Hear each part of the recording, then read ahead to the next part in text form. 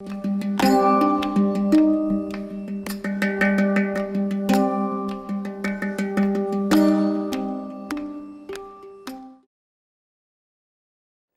back. I'm standing in front of the figure of the spiraling squares where I've drawn the golden spiral. You see, this golden spiral seems to spiral into a point. That point is the accumulation point of all of the spiraling squares. How can we determine the location of that point? Well, you can look at this figure. In this figure is drawn two diagonals, a diagonal of the large golden rectangle and an opposite diagonal of the second largest golden rectangle. And they seem to intersect directly at the accumulation point of all these spiraling squares, which would then be the center point of the golden spiral. How can you prove that? Well, you look at this middle rectangle here. This is also a golden rectangle, and in fact, it's an exact copy of the outer golden rectangle, just reduced in size.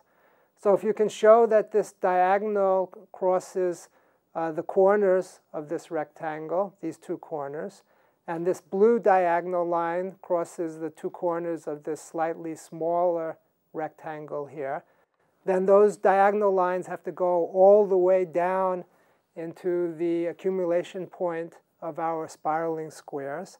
And their intersection point then is the center of our golden spiral.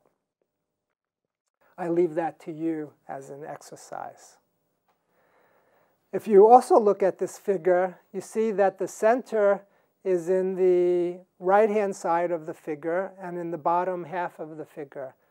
Because this is a rectangle and the center of the spiral is not in the middle of the rectangle, then there must be other ways of drawing this figure so that this center can be up here, say, or it can be over here, or it can be down here. Right? So let's look at the four possible ways we can draw this figure. Here they are. The two figures on the left are drawn such that the first square is on the right side of the figure. And the difference here is that the second square here is drawn on the bottom, while on the lower figure, the second square is drawn on the top. And we still spiral the squares. So the spiral here goes clockwise, and the spiral on the lower curve goes counterclockwise. So those are two possibilities. The other possibility is that the first square can be on the left of the figure. Here they're on the left side. And then we can have the second square on the bottom or the top. And then as we spiral, the top one here will be counterclockwise, the bottom one here will be clockwise. So we have four possible centers, four possible starting points for these golden spirals, four possible accumulation points of the spiraling squares. So we can mark them. Here's how we mark them. We draw all these diagonals. So the intersection between the red diagonal and the blue diagonal will mark the center of the starting point of the golden spirals. So we have 1, 2, 3, 4 of them. Because of the symmetry of the rectangle, we can connect these four and get another rectangle. So if we connect those four to get another rectangle, here we go. It's rather amazing, I think.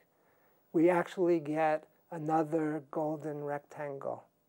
So the golden rectangle that we get comes from the corners being at the center of the four possible spirals. And that golden rectangle is just as dimension that is reduced by square root of 5. So the length of the rectangle is square root of 5 shorter than the length of the initial golden rectangle that we start with. I think this is really cool, and I leave it to you to show that this is in fact true. I'll see you next time.